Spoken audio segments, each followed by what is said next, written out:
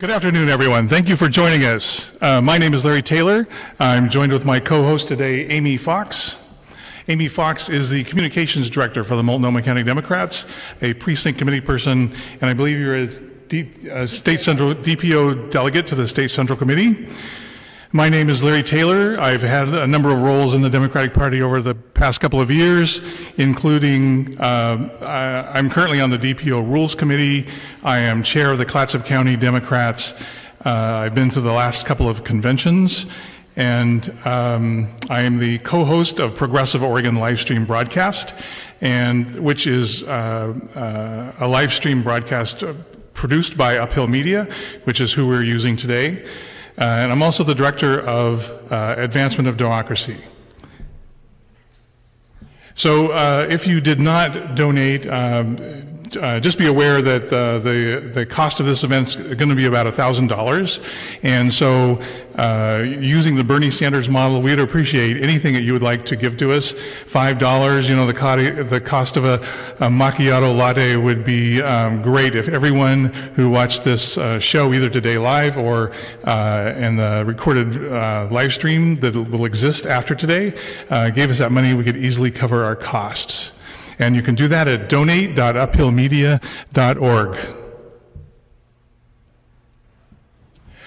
So the agenda for this afternoon, we will be talking about precinct committee persons, your role, precinct committee persons, your rights, elections in which you need to participate, the 2018 platform and why you should be excited about being a Democrat in Oregon, and the 2020 Democratic National Convention, of which the planning is already underway. But first, we have a quiz. All right. So the question number one is, the role of a precinct committee person is to... And the three options is, be a good foot soldier and follow orders, carry out the agenda of the Democratic National Committee, or represent the Democrats in their precinct. So how many people think it's to be a good foot soldier? Raise your hand. Who thinks it's to carry out the agenda of the Democratic National Committee? Raise your hand. Nobody's raising their hand. Who thinks it's to represent the Democrats in their precinct? You are correct. Well done, well done. Okay, next question.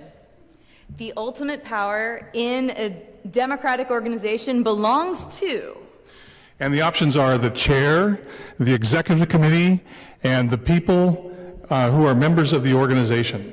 So who believes that the ultimate power belongs to the chair? Raise your hand. If you think it belongs to the executive committee, raise your hand. And if you believe it's the people that are the members of the organization, please raise your hand. And again, you are correct. Well done. And the next one, it gets into a little bit of democracy and procedures. Who approves the agenda and decides when the meeting is adjourned? And this relates to something we'll be talking about a little bit later. So the options are the chair, the executive committee, or the people who are members of the organization. So who thinks it's the chair who approves the agenda and adjourns the meeting? Who thinks it's the executive committee who does this? Raise your hand. And who thinks it belongs to the people or members of the organization? The answer again is number 3. So to present the first segment, Amy's going to talk about precinct committee persons and their role.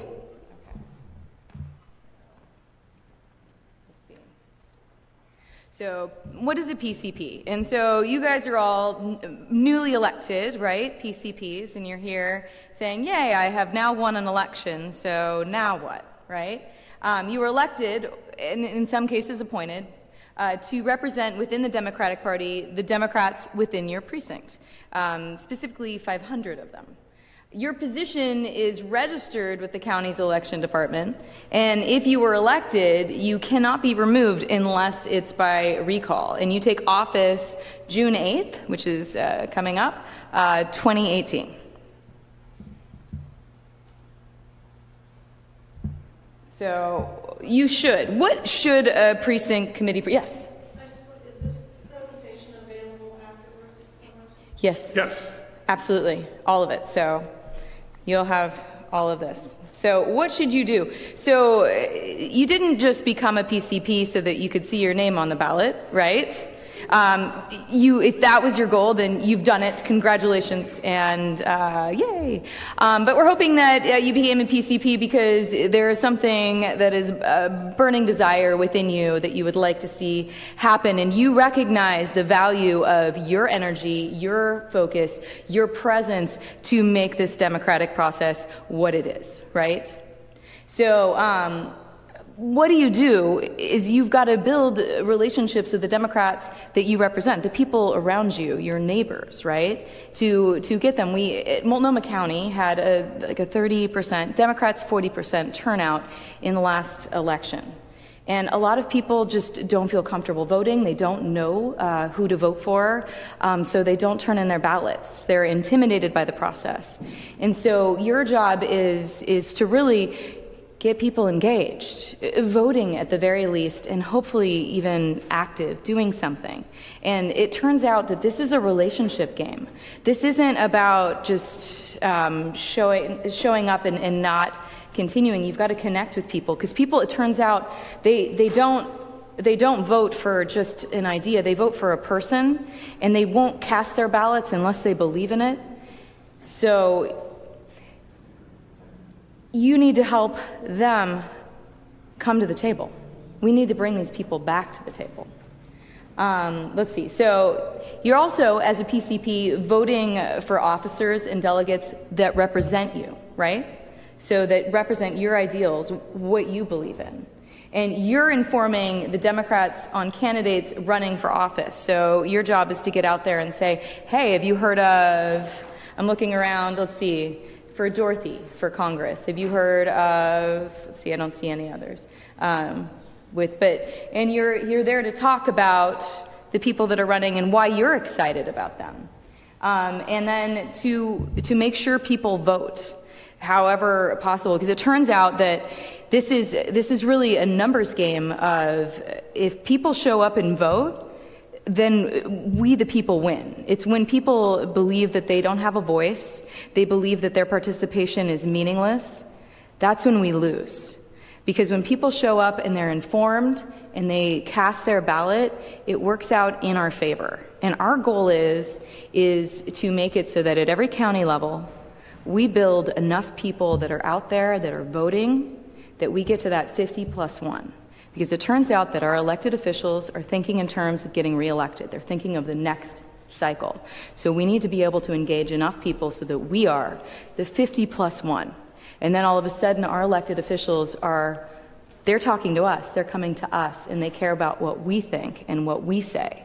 And therefore they're going to make sure that what we want is made into the law of the land. So that's your job, to help make that happen. Am I done? Yes. Do we have any questions from the line? No. Oh. And do we have any questions from the room? Anybody? Okay. Oh, yes. What does it mean when you come office? What happens? Do we get something? Oh, yes. So the county clerks, this is the most precinct committee persons that have run for office in decades. So the 36 counties in Oregon are currently certifying who got elected. Typically, counties send you a notification that you were elected to office. Like in my county, in Clatsop County, they're going to send me a certificate saying that I'm an official precinct committee person. You should receive notification from your county organization of when your meetings are, because one of your rights as a precinct committee person is to be informed of your meetings so you can attend and start getting involved. Will that happen before June 8th? Probably won't happen before June 8th. And the county meetings could be anywhere during the month. If you want to find out when your county meeting is, I would advise going to the internet and doing a Google search on your county. Many of the counties have posted their meetings there. You can also find it at the Democratic Party of Oregon website, dpo.org, for some of the counties who list their meetings under events. Other questions? Yes?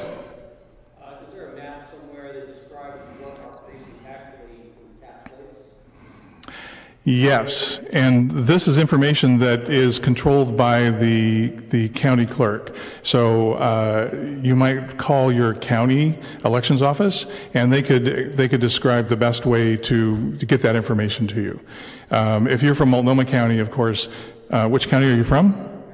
From Marion County.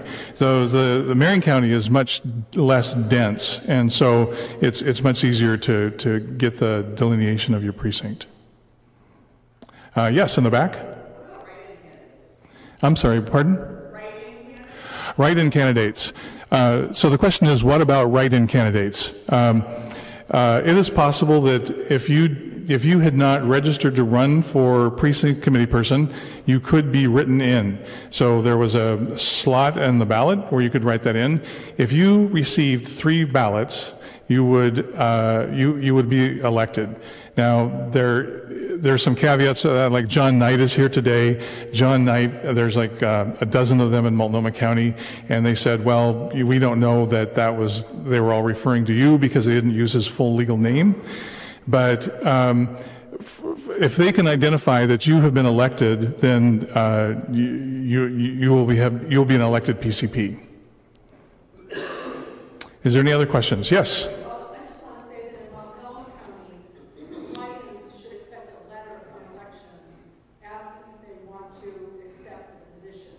And they have to return that signed form by a date certain in order to recertify. Yes, and so the comment from the audience was that your county will verify with you that you want to accept the position, because they want to make sure that you actually want to be a PCP and it wasn't just 5 of your friends toying with you.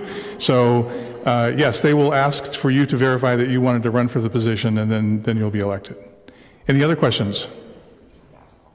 Okay. Any other questions? Okay, well, we'll go to the next segment.